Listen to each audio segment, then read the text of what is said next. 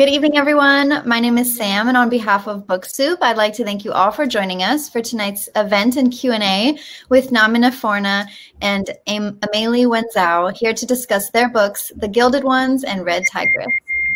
Today was Independent Bookstore Day, so this is a day to celebrate independent bookstores around the country. So thank you for the love we've received on social media and in store if you've joined us locally. And we're excited to host Namina and Amélie because we did 2 pre-signed book orders campaigns with both of them. So if you click on the green button below, you can actually participate in Independent Bookstore Day and get signed copies of both books through that button, and it'll redirect you to our website where you can finish the checkout process, and you can do that at any time. I know we still have stock, which is exciting, so please support independent bookstores and our authors tonight by doing that. And we'll be hosting more virtual events in the near future, which you can learn more about from our website by following us on social media, signing up for our email newsletter, or even following us right here. And past events are also available on our YouTube channel. Tonight's event will end with a Q&A. And to submit a question, please use the Ask a Question button at the bottom of the screen. And if you see a question on the list that you'd like for our speakers to answer, you can click the like button to bump it up in the queue, and we will try to answer as many questions as time will allow. And please also feel free to engage with our authors in the chat area to the right. With that said, let me introduce our guests for this evening. Namina Forna has an MFA in film and TV production from USC School of Cinematic Arts and a BA from Spelman College. She now works as a screenwriter in Los Angeles and loves telling stories with fierce female leads. The Gilded Ones is her debut novel. You can visit her on Twitter at Namina Forna and on Instagram at namina.forna. Thank you for being with us tonight. We're so excited to have you. And our other guest tonight, Amélie and Zhao, was born in Paris and grew up in Beijing in an international community. Her multicultural upbringing instilled in her a deep love of global affairs and cross-cultural perspectives. She seeks to bring this passion to her stories, crafting characters from kingdoms in different corners of the world. She attended college in New York City, where she now lives. Amélie is the author of Blood Heir and Red Tigress. And without further ado, I'm going to turn the camera over to our guests tonight. So sit back, relax, and enjoy the presentation. Thank you both so much for being with us tonight. Thanks, Sam. Super excited to be celebrating Indie Bookstore today with you, Namina, and with Book Soup, of course. Hey, hey. Wait, how did we meet? Like, do you remember? Yes, I do. Very clearly, because I was so excited for the Gilded Ones. It was at either Y'all West or Y'all Fest. Okay, Y'all Fest, because, and then you showed up in this beautiful, beautiful gown with like, complete with like gloves and stuff. And I was like, oh my gosh, I love her already. I'm so excited for her book. And then since then, I think that was one of the last chances people had to have a major book event before the pandemic in the next year. That was the only book event that I had in person. Oh my gosh. How, I know, so my debut came out right after that in November 2019, and I got to have an in-person, a few in-person book events. How has it been just launching a book throughout the pandemic? I think before that, let's tell people about our books. Like, yes, right? Before we dive in, let's let people know. You want to tell us about Blood Heir? Sure, yeah. So let's see. Blood Heir is a book about a Russian-inspired empire and an exiled heir who has to partner with a cunning con man to resolve the systemic corruption in her empire and interrogate kind of the system of governance throughout. So Red Tigress is the sequel, and it was also a pandemic baby. And yeah. I mean, you're so pretty together. Thank you. Yeah. And let's learn about the Gilded Ones. So The Gilded Ones is a young adult fantasy novel. I always like to say it's like basically if the Dora Milaje from Black Panther were stuck in the world of The Handmaid's Tale and we're like, let's burn everything down. So basically it's set in a super patriarchal world called Otera, where there's a group of women who are faster and stronger than regular people and bleed gold. And because of this, people think that they're demons. And so the idea is you see one, you figure out how you kill it. But then actual demons come into this world, and humans are like, wait a second. I think we need these girls to fight these monsters. And so they offer them a choice, fight or die. My main character, Deka, decides to fight, and in doing so, goes on an adventure that changes her life. I absolutely loved it. And I loved how you interrogated like women being labeled as pure or impure based on, you know, how they're born, supposedly set in a patriarchal society. But yeah, I'm curious how the journey was for you, because I remember both of our books got delayed because of the pandemic. Obviously yours was a debut, so it was totally different, but are we talking book journeys in general or pandemic journeys? Because we can do both. What do you think? I'd love to learn about your book journey in general. I read your article on Elle about immigrating from Sierra Leone, and it was honestly super inspiring, and I could see a lot of that in the Gilded Ones, and I just loved that. Because we're both internationals. That's what exactly. So for my journey, I was born and raised in Sierra Leone, West Africa. Sierra Leone is extremely patriarchal, much like America. And in Sierra Leone, people practice female genital mutilation. In fact, 90% of women in Sierra Leone have had this happen to them, and it's really horrific. So I grew up sort of with this as a specter, you know, and like, thankfully my parents were always like, over my dead body. But like, I always knew that because I was a woman, certain things might happen to me. And also, by the way, I grew up during the Sierra Leonean Civil War. So it was just different levels of violence. And what I found fascinating sort of about, especially like with the things that happen to women in Sierra Leone, and particularly with the FGM, I found it interesting that the people who kept pushing it to young girls were usually their moms or their sisters or their aunts, you know, older women that they trusted who, and it wasn't that like these women were like being evil or anything like that. It was, this is what you need to do to be pure, right? This is what you need to do to get married, have a kid, and be a functioning part of society. And I always thought this was wrong, but every time I thought this, I would tap down that question and be like, no, like, why are you having questions about this? This is what everybody believes. You know, it's not okay. I come to America thinking that like America is going to be sort of more equal. And of course, like I quickly realized that it's different levels of the same thing. Cause like I grew up in Georgia, like where there were like, I remember my classmates going to purity balls and things like that. And like all this talk over rights over your body and things of that nature. And I was like, this is actually sort of like Sierra Leone, but I didn't have the words to sort of explain why I felt that these things were not okay until I went to college. And there I took women's studies classes. And that's when I was like, oh, I've been bamboozled. This is a system. You know? And so at that time, like, I was like, I want to write a book that sort of explains and makes it easier for not just girls, but boys and gender diverse people, just everyone to understand what it means to live in like a patriarchal society, who suffers, who doesn't. And to just sort of see the system easier, because it took me all of those years of just questioning and then doubting myself to be like, oh, this is actually a problem. And so that's where the idea for the Gilded Ones came about. I set out to create a book to sort of explain these things. And I got the idea for the Gilded Ones in 2012. And I wrote it, the first draft of it, the first couple of drafts of it. And I sent it off into the universe. And like, I was in film school at the time, and I was like, I'm an amazing writer. I'm getting all these awards, you know, like it is my time. Because I'd wanted to be an author since undergrad. I'd written since undergrad, and I tried to query books since undergrad, and it went nowhere. But with the Gilded Ones, I was just like, you know, it's so like, it's such a level, at such a level, there's no way. But when I sent it out, it was sort of like, it wasn't crickets. It was agents who would be like, oh, this is a good idea, but does she have to be, you know, does she have to be Black?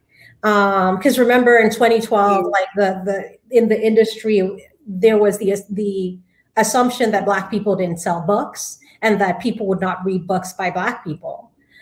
So I sort of hit against that wall until I was just like, this is not going to open up for me. Maybe this is not my time. Let me go on to the next project. And it was only until 2018 when I saw the promo, like the excitement that the Black Panther promos were getting, that I was like, oh, this is the time. So I like call my agent. I'm like, I have this book. I need to do a page one rewrite, started from scratch, because what was acceptable in 2012 was not the same in 2018. Like times had changed, and I also like I hadn't written it as aggressively as I'd wanted to. So I was like, I have this idea, and she's like, oh, that's amazing. How fast can you get it to me? I'm like, give me 2 months. I get it to her in a month and a half, and it sells the day that it goes out, or rather gets an offer the day that it goes out. And so that was and I was so excited because like at this point it took me 12 years to get an agent. And I was just like, finally, my dreams are coming true. I'm going to be an author, blah, blah, blah. And it was supposed to debut May 26th of 2020. And I remember I was all getting ready. I was like getting the jitters and whatever. And then March hits and we start seeing things and we're like, wait a minute. And I got a call from my agent. It is a very nice call. She's just like, given that we don't understand what's happening, we've decided to push the book.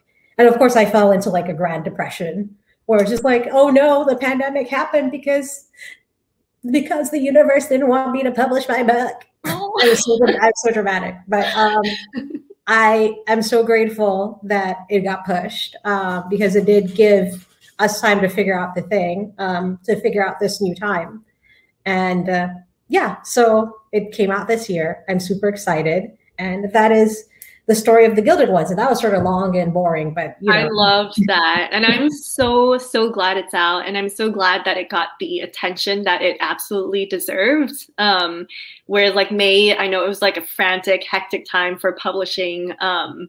And yeah, I just love the story you've woven and just learning about your background and like the themes from your own, from yourself. It's just super inspiring. So thank you for writing this. Oh, tell me. Okay, so tell us about Blood Air, and then tell us about is it a trilogy or is it a duology? It's a trilogy. Okay, so tell us about the first two books you got. Yeah, so my journey it started a bit later in 2014. And it was interesting because a couple of things happened. So I had just like graduated from college, and I was like, now I'm working full time. I kind of want to give writing a shot. Like I just never thought, like there were very few, if any, Asian authors, and in general, like authors of color in the industry back then. So I was like, I don't know if I can. I'm literally from China. I don't know if I can do this, but let me try it. And that winter, I met one of the most important people in my life, my fiance, and he is Chinese American. And I learned about his family history, which is that the reason he was brought to the United States was as a coolie. His ancestors were brought over as coolies or indentured laborers back during the whole gold rush, and the U.S. was creating the Trans-Pacific Railway, I believe. So I looked into this whole history, and I was like, I've just never heard about this before. And it extends to my own homeland in the modern day eras. There are this is a huge scenario that's gone just under media coverage, no government recognition.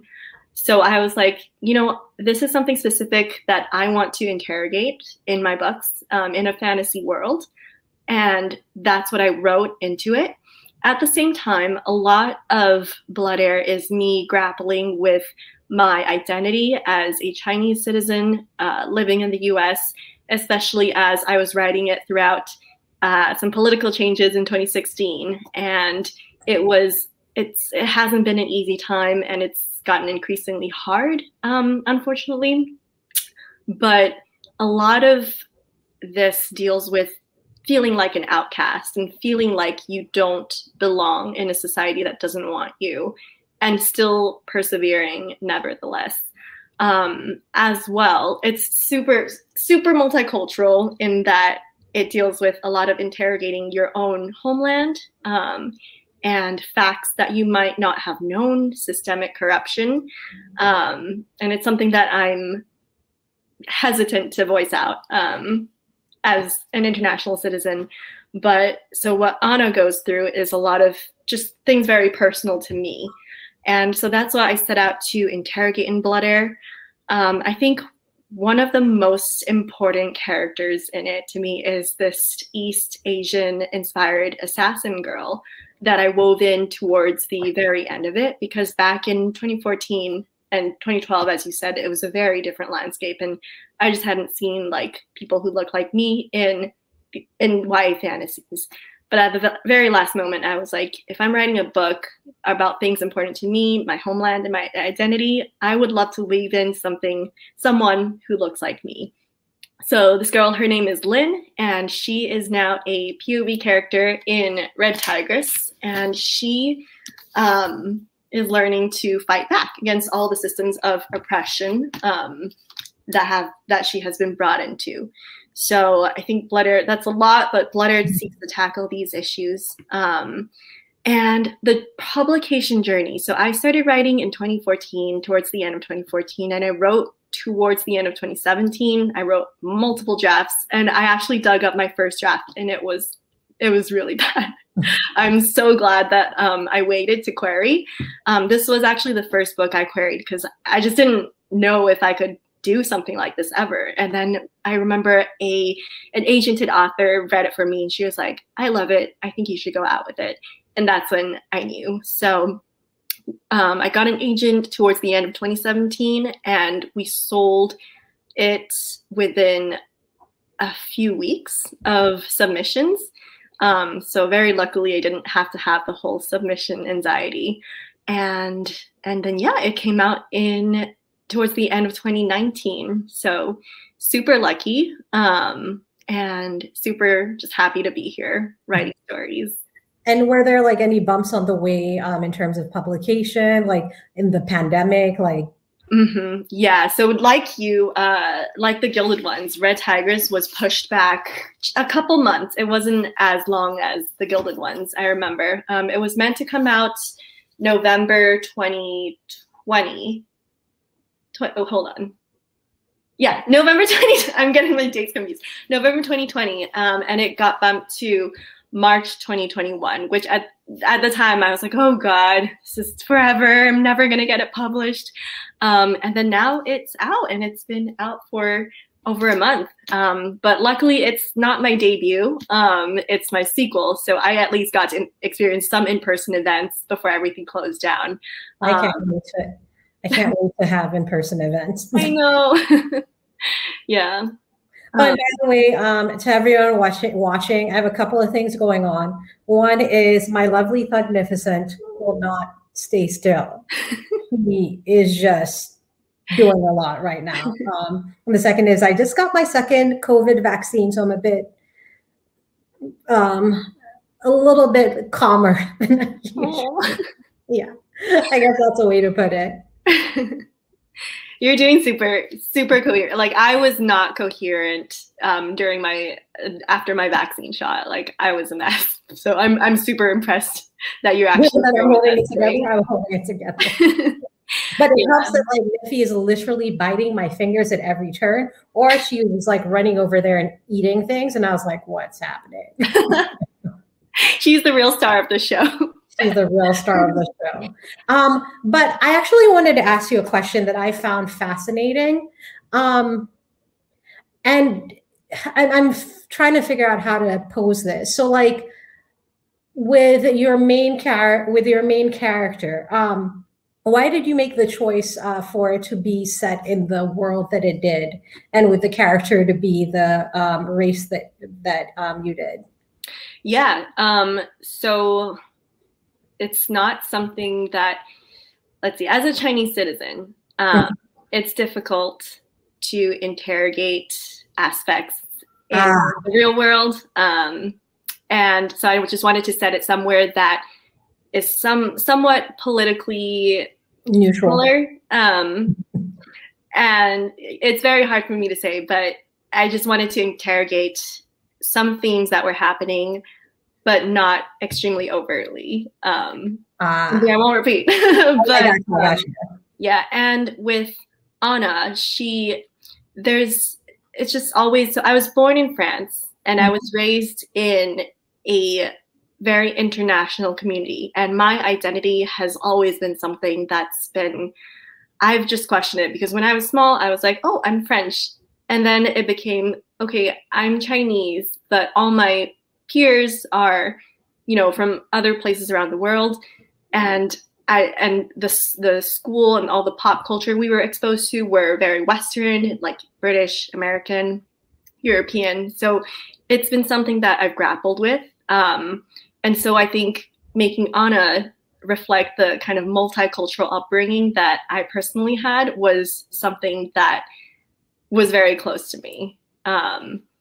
It feels like you've had a very third culture. Well, that's like what I consider myself. I consider myself a third culture person. I love that high five. Third culture. Yeah. I grew up between like Sierra Leone, some of England, America. And I would like travel between like Sierra Leone, like I do the Africa, Europe, America sort of triangle, and always be in different countries. So all my friends were always elsewhere, and we'd see each other in like middle places like Tunisia. And that's how I'd meet up with my friends. I love that. I feel like I define myself as a diaspora and third culture kid. And I feel like it's a very small slice of the population. And it's like hard because I'm not Asian American. I am not completely like solely Chinese. So it's just somewhere always balancing in between. And I think that's in my work as well. Like there's a British inspired kingdom in the sequel, and we're going to a East Asia inspired empire in book 3. So it's kind of like growing up as a third culture kid, like elements that come into play. So one of the things that I loved about your book was the magic system. Like, I just thought that was so cool. How did you come up with that? Like, can you like tell us about the magic system and like how, and if this stuff has changed in book 2 that you can spoil for us? Yeah. So I think it was, so Anna has an affinity to blood. So the people in the world of Blood Heir, some people have connections to certain elements, whether physical or metaphysical, around them. Like it can be to emotions or to, wood or stone. And in her case, she is a super rare blood aphanite, which means she can control people's blood. And this means that she's really powerful, but also that she's labeled a monster. And I don't know what I was thinking when I came up with that specific power, but I was just like, I really need her to be super powerful and for her to be an outcast as well. And I was like, what's cooler than being able to control the very makeup of someone's body? I think it was inspired by a lot of just frustration I had with some political situations and changes back then. I just wanted to make her a terrifying person who could just really kick ass and fight. And then one of the things that I love about just weaving multiple worlds into this, there's a Russian-inspired world, a British-inspired world, and a Chinese, East Asia-inspired world. And the mythologies within just gets bigger and bigger, and you see that they start to interweave. So these aphanites are viewed in different angles in different places in the world. And this was inspired by something I read, which is that in multiple religious mythos around the world, there have been allusions to similar events happening. So the Great Flood that Noah's Ark was a part of actually happened in Chinese mythology at around the same time. And it just seems all interconnected. So that's something I really wanted to weave into the structure of this world, in that magic is interpreted in different ways, but it all boils down to the same elements. So yeah, I just wanted to make a monster who would fight for us and who isn't actually the monster that society labels her. Yeah, but like you, I loved the magic system in the Gilded Ones, and I just loved the world you brought us into and how it's inspired by Sierra Leone or West African societal structures. So I would love to hear more about that system and how you came up with it. I think it's sort of really fascinating that both of us like have magics. Part of our magic systems deal with blood, but it seems we come at it from, well, I'm not sure if it's a completely different way. For me, so basically in the Gilded Ones, there's a group of girls who are known as alaki, and alaki is a word from Sierra Leone, which literally means useless, right? So these girls, like in the world of the story, means worthless or unwanted. And basically, these girls, they are faster and stronger than regular people. They bleed gold, and they also have only one way they can die, sort of like an Achilles heel. So it's like you can kill a girl until you figure out how a girl dies. You can kill her several times, and she'll just keep coming back. But the reason why I was fascinated with gold, why I chose the blood, the golden blood, was because what I wanted to talk about was the commodification of women's bodies, i.e., the way how we tend to reduce women to sort of like a monetary commodity, right? So like women are oftentimes viewed according to their youth, attractiveness, and all of these things. And I really wanted to talk about that. So I was like, what's a way that you could like literally make a metaphor? And I was like, oh, just make them bleed gold, because literally there's the metaphor in this world. Like some of these girls are being bled for their gold, you know? So that was one. And of course, there's way more to the magic system, but I can't go into detail there. But so that was one way that I wanted to talk about things. But in terms of the world, so I when I grew up in Sierra Leone, basically my dad and my grandmother would tell me a lot of stories to sort of distract me from what was going on with the war and stuff. And it took me some time to realize that the stories like that my father was telling me were actually true histories of ancient African civilizations, right? So he'd tell me about things like the walls of Benin, which are in Benin, Nigeria. They were once four times the size of the Great Wall of China. What? Could go circle Great Britain like 16 times or 17 times, I believe. And they're there. But like nobody knows about them because in the 1800s, the British basically stormed Benin, destroyed the city, and stole the Benin bronzes, which are some of the most beautiful works of beautiful African artworks from antiquity. So nobody knows about that, right? Or other things like the ruins of old Zimbabwe, or the castles in Gondar, Ethiopia, like things that when I came to America, I forgot these stories. And then when I started to think of the world of the Gilded Ones, I tried to imagine a fantastical African past. And all I could imagine were naked people in huts. And that was when I realized, oh, Namina, your mind's being colonized, because like you grew up in Sierra Leone. You've seen, you've seen that you have a glorious history, but like when you think about things now, all you can think about is this, and that's a problem. So I went back and I did my research because I tend to think that the best fantasy comes from a foundation of reality. So I did a lot of research, learning about all these cultures and civilizations again. And then I tossed them aside and created a world based on my understanding of these things. And so that's sort of how I came up with the world. And like also in the capital city, Sierra Leone is, our Freetown where I grew up, it's hills on the coast.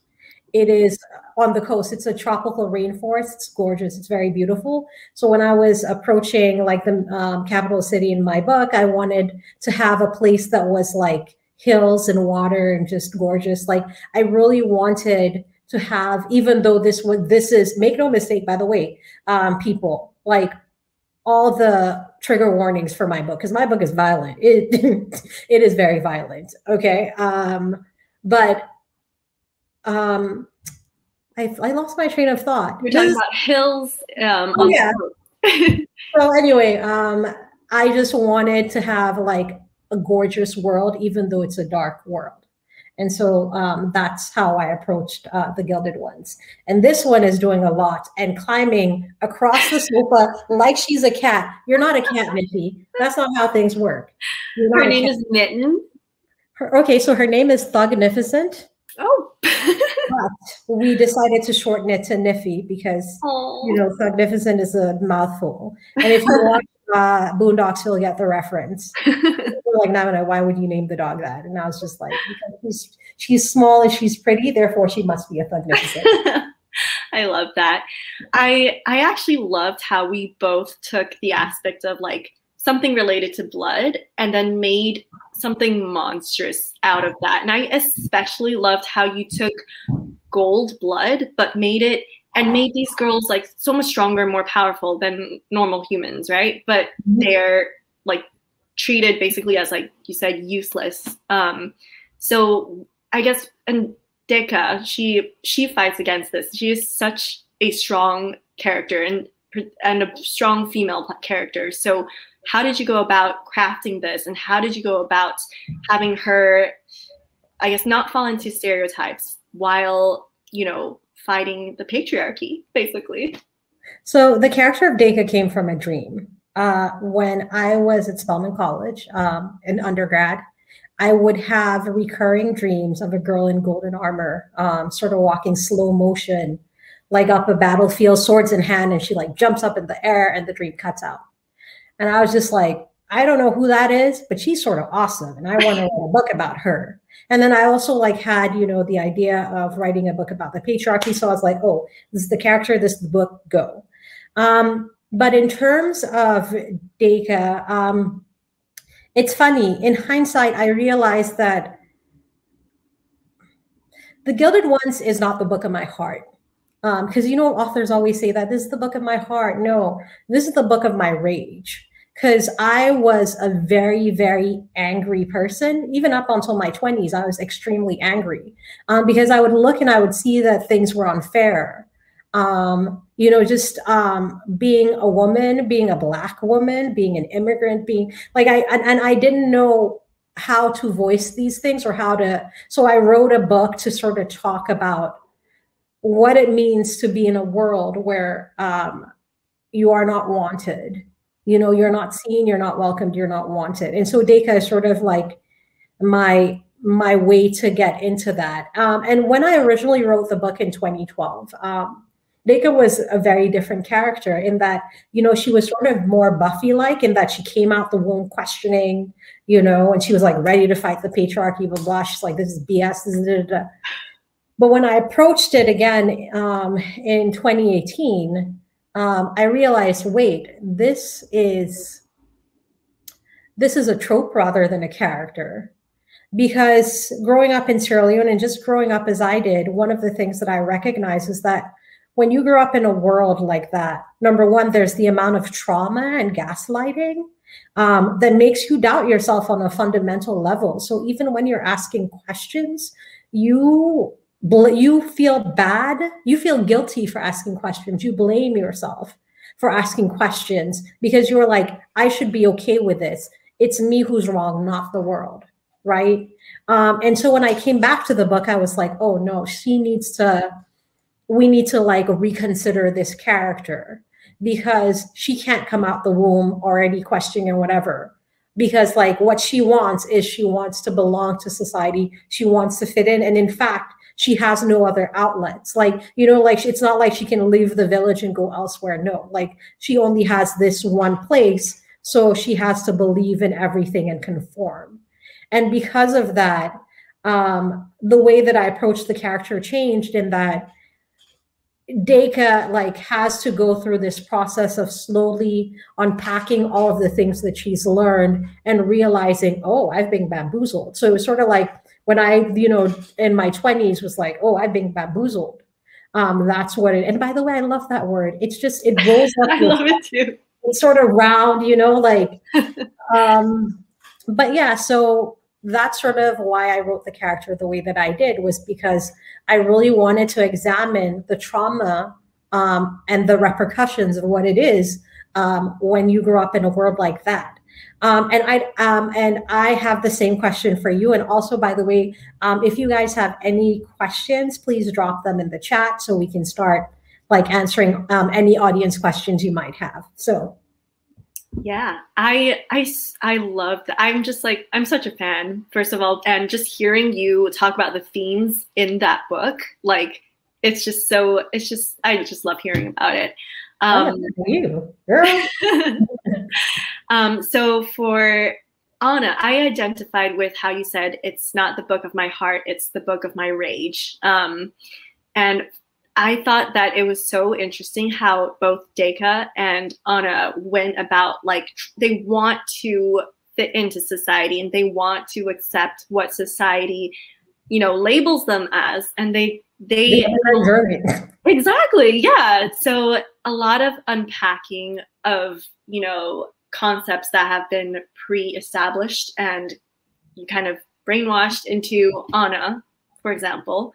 And I think a lot of this reflected like my own journey in balancing, such opposing viewpoints from my home country and the country I'm currently living in. And a lot of just interrogating, like, why is this something that I have never heard about? Why is this something that I had never recognized before? And now I have to do something about it. So Anna's journey was a lot about that, and combining a frustration of kind of powerlessness that I felt just seeing a lot of political events unfurl in this country in the past years. I love how you say this so euphemistically and so. I know, trying to keep like positive on Indie Bookstore Day. But yeah, I think like Anna is absolutely a creation of my rage. And I think I gave her fearful powers just so she can, kick ass and fight back for when at times like I can't even vote in this country. And at times when I just felt so angry and helpless, she was there channeling me. And I think just going to the strong female protagonists, I love how you said, like, oh, the typical like Buffy, like going all out. It's a trope. And it's something that I have personally not identified with. Throughout like reading YA fantasy, you see so many like of these powerful and sassy, like loud women, and I love that. But I just personally was like, I don't think I'm one of those people. And so while Anna is very much, like, I'm going to go out fighting and questioning, my other protagonist, Lynn, is a quieter girl. She's East Asian, and I think she very much embodies a lot of my culture and my upbringing, but she doesn't sacrifice her strength. She is strong in her silence, and she never hesitates to act on what she thinks is right, but she's not the typical like strong female, like I'm gonna go and like mouth off or whatever. And so I think I loved getting to write two different female protagonists and approaching their strength in different ways. So yeah, I think that's on strong female protagonists in these. And would you say that you identify more with Lynn than you do with Anna, or? Yeah, absolutely. It's so interesting, and I'd love to hear about you and Deka too, because people are like, which of the characters do you have the hardest time writing? And it's actually Anna, because she's extreme. She's like kind of the polar opposite of how I am. She's irrational. She's hot-headed, and she's just super like she'll like pack a punch kind of. Whereas I'm more diplomatic. I think things through, and I'm just like, I'm more of the Ramson in these books, or the Lynn in these books than I am Anna. So I think, yeah, personally, growing up, I identify way more with Lynn. She's probably the character of my heart. But Anna was the character I needed in some difficult times to kind of tide me through. So there's a character oh, Jesus. So she has discovered my toes. Oh, no. And she's at more that orifices for her to chew on. Yes. So we have to bring her up. But there's a character in my book called Belcalis. And Belcalis is actually, because it's funny, I do think that Deka and I share certain characteristics. We're both quiet, although I think after this pandemic, I'm no longer a quiet person. But now I walked up to people, I'm just like, let me talk at you. Let me just talk at you. But Belcalis she is the type of person who, when she's mad, she says it, she does something about it. She's just she's a person who consistently calls out things as they are. And she is the character that I aspire to be, So like when I was writing the Gilded ones, I was like, Deka is somebody that I hope to move from. And Belcalis is the type of person that I want to be. Like, I hope to be the type of person who can see something and like say it, instead of, because I think like culturally, I am just sort of taught to not say things as they are. And so that's why I love that character.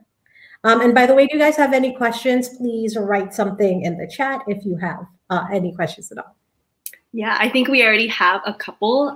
We do? Yeah. Let's see. Girl, I suck at technology. I see two. I don't know. Do you want to, let's see. I don't even know where to find it. Oh, so I see. It says, ask the question. Okay. I guess we can move to questions unless you wanted to talk. I do want to hear about, writing a sequel, especially creating in a pandemic environment. I'd love to hear how that was for you. Oh yeah, let's do that really quickly. You want to go first since you already have a completed? Sure. Yeah, I'm past that now.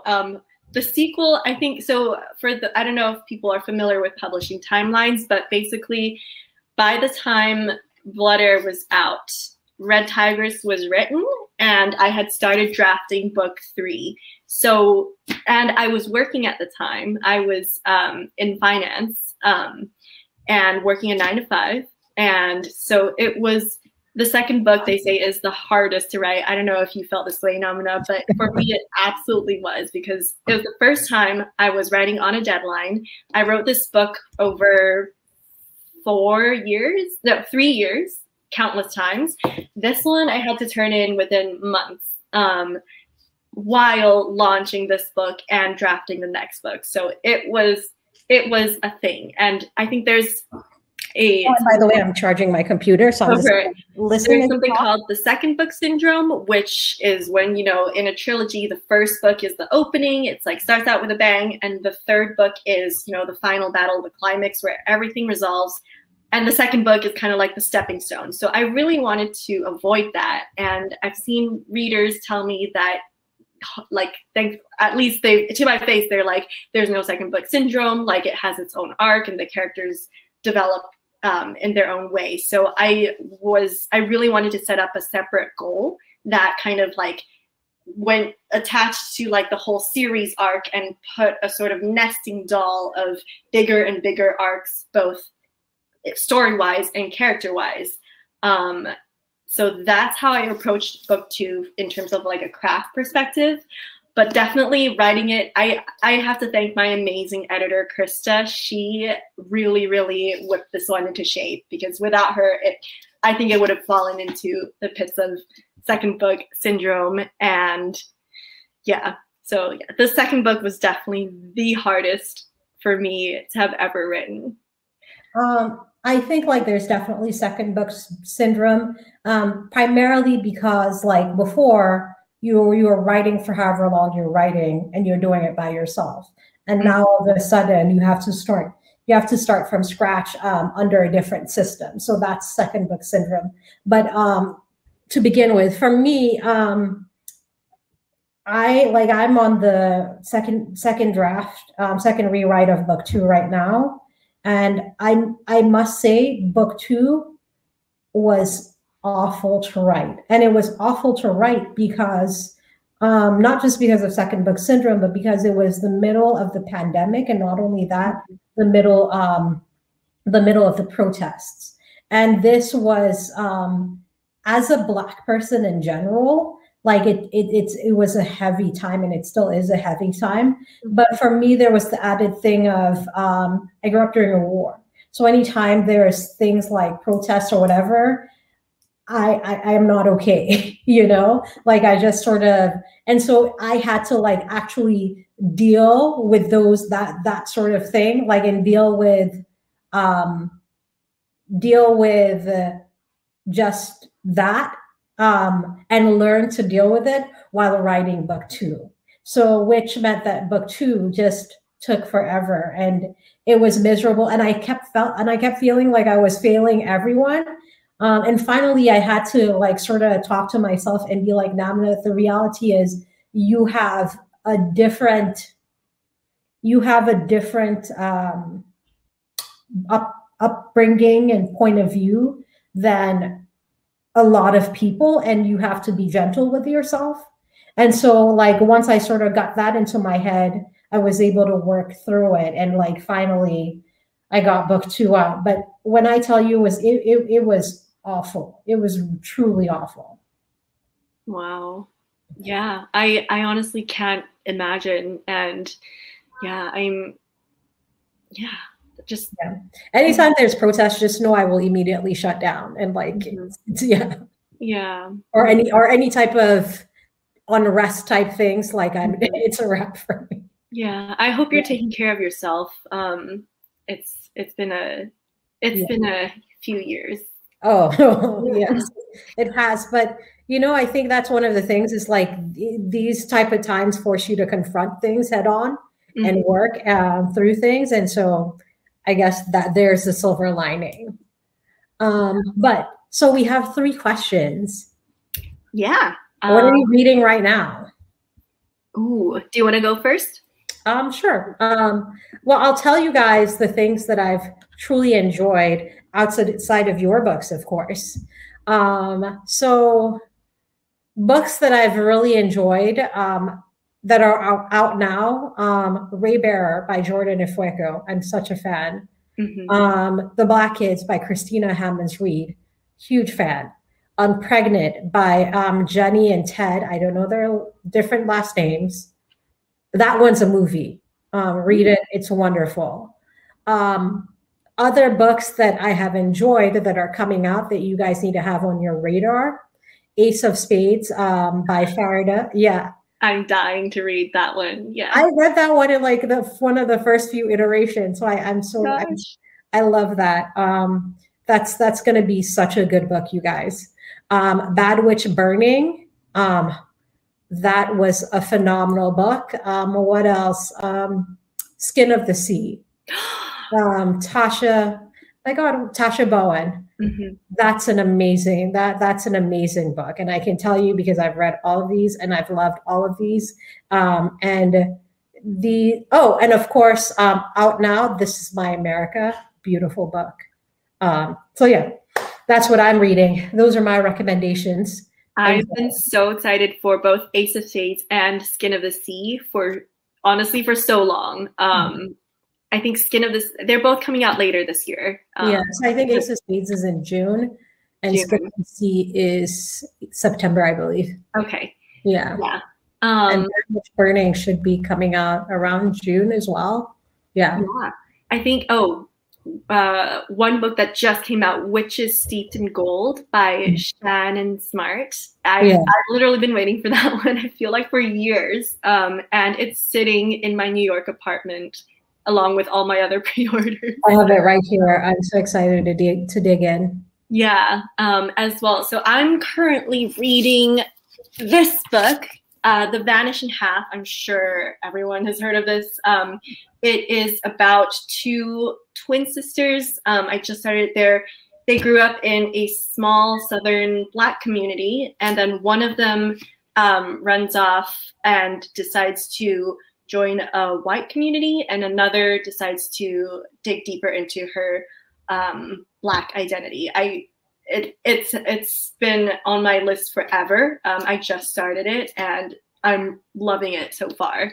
Another one I recently read was Beasts of Prey by Ayanna Gray. I read an earlier iteration, and then I got to reread it, and it's amazing. I'm so excited for that one. Yes, it's a Pan-African fantasy set in a magical yet dangerous jungle, and two teens who they're so funny and so true to how teens act, because I will say my teens in my books act way older than teens, but the way Ayanna writes, it's just such a pure, like, adolescent, like, personalities, and they honestly just, like, sparks off the page.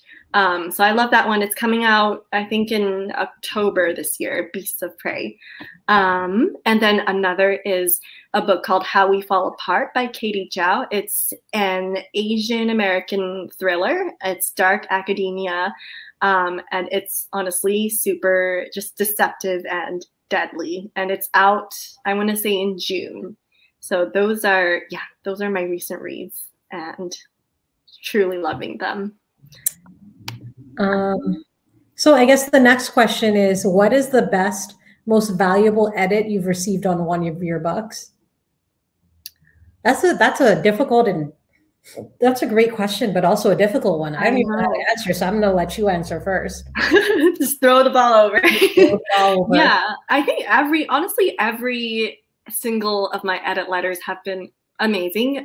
But I think, just speaking to Red Tigress, this book was like, editing is basically rewriting and rewriting for me. I don't know if you've had the same experience, but I had to rewrite this book probably twice before it was in a good state. And so my editor's super, super astute, and she has just great vision for stories. Like, she catches like all development. She wants the pacing to be tight. She likes the arcs to kind of like lead into each other. So honestly, the feedback, it's not a specific piece of feedback, but just all the feedback for this book that made me rewrite it twice was invaluable. And I think really just leveled it up to where it's a good story. I don't know if this is an edit, but in general, one of the best things that my editors have told me is that my work is too episodic. Meaning this happens, then this happens, then this happens, instead of a cohesive story. And so that's something that I'm working on and looking at. I'm like, oh, I see it there, the episodicness. So that's just always a go. Like, what it is like, there's things that you do that are your tics. And I think like the best edit notes are when people point out your tics, because there can be little minuscule things, but like in general, people tend to have patterns.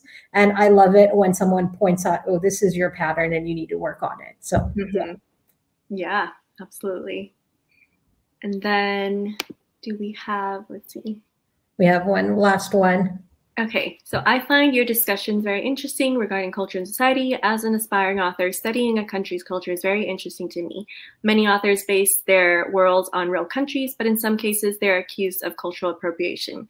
When do you think authors cross this boundary, and how can they avoid it? Okay, so I can go first. My principle for writing is that I want to portray something that is authentic and true to an identity or experience. And for me, I think that in a fantasy world and in our society, there are so many people from different backgrounds and walks of life that should be in the story, and they should weave the fabric of the story. But for me, as a Chinese woman who is also diaspora and regardless of sexual identity, etc., the way I'm going to interrogate my own experience is through my own main protagonist. And if I attempt to, write a perspective that is something I have not lived in, I'm not going to be able to do it authentically, is what I'm thinking. And so while I love to incorporate characters of different backgrounds, races, gender, sexual orientation, etc., I'm going to write specific to my experience. And that's just the rule of thumb that I stick to. And yeah.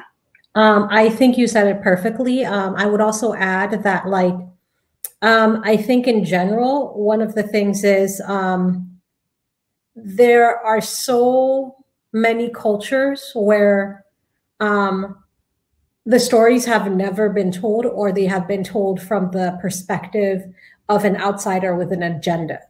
Like, as an African person, I will say this, like, one of the things that a word that infuriates me in general is primitive. Because every time I read a book like Heart of Darkness or like any of these whatevers or Rudyard, whatever all these things are, it's always, oh, these primitives, these savages, these whatever. And even when people try to come at it in a good faith way, when they write about our experiences, it's also always from the point of view of somebody who's in the majority culture, sort of talking up and looking at my culture in a way that it might not be the best. I'm trying to figure out how to say this, but like basically, I tend to be of the opinion that if a culture, there are so many authors, there are so many cultures where writers have not been able to write about their cultures for so long, that I think that marginalized writers should get a chance to write their cultures before anybody else. And mainly because what happens is that there, as Amélie said, there's a nuance in writing your culture that another person might not get, or worse, that another person might come at it from their cultural perspective rather than what is actually your cultural perspective. So that's why I would say I think certain things are sort of up for grabs, and that we are so inundated by them that it is what it is. Like, European culture is just, it is over, like, it's everything. It's everywhere. The clothes we wear, how we wear our hair, like, it's just, everybody's familiar with it like the back of your hand. Like, even if you're like growing up in West Africa like I was, you're familiar with it, right? Because that is the culture that everybody tries to assimilate to. But if it's a more marginalized culture, then people don't have that cultural familiarity. But then the other thing is the writers of that culture oftentimes do not have a chance to tell their stories. Like, I mean, look, like, can I, like, I'm just going to lump you in with me and just say that, like, it took till like however long it took for us to actually have a chance to tell our stories, because for so long our stories were not wanted and were not seen as valid. And so only now are we getting a chance to sort of step out and tell those stories. So I don't know. That was a long and rambly answer. Yeah. I think it was so on point, and I absolutely agree. I think that it's something that I'm glad to see publishing in general be supporting more writers from marginalized backgrounds and identities writing their own stories rather than having others tell it for them. And I think, what you said about, European culture, et cetera, being so prevalent and being the mainstream that everyone tries to assimilate into, whereas marginalized cultures can often be represented in relation to these European, I'm just gonna say colonizers, and how they view, our cultures. Yeah. I think all of this relates to the global, like the structure of power globally. And sorry, go ahead.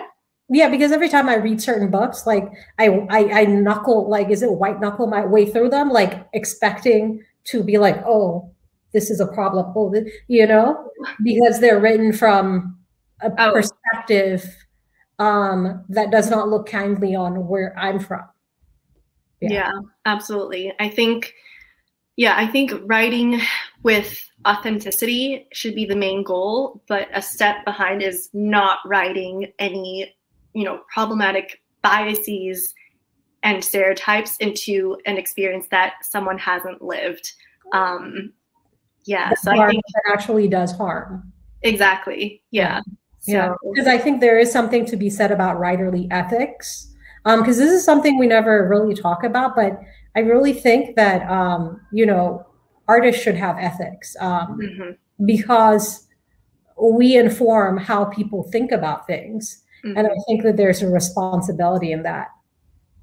But let's end on a good note. Can you tell me where to find you, Amélie? Yeah, I am on Instagram and TikTok. My meme brain has found its outlet. But where are you really on? Where are you? What's your actual? The social media platform? The one that you actually really use. Both of them, actually. So Instagram a lot, and then both of them actually. So my username is @Amélie Zhao, just my full name on both of them. And you can either see cute pictures of me and my books, and hopefully my future dog, or memes that I make roasting myself and my YA fantasy stories. So yeah, what about yourself? I am on Twitter @Namina Forna. I'm on Instagram @Namina.Forna. And that's about it, because honestly, and really I'm on Twitter because I dip into Instagram and then I dip out, dip. So yeah, really I'm on Twitter. That's where I'm most likely to communicate. Nice.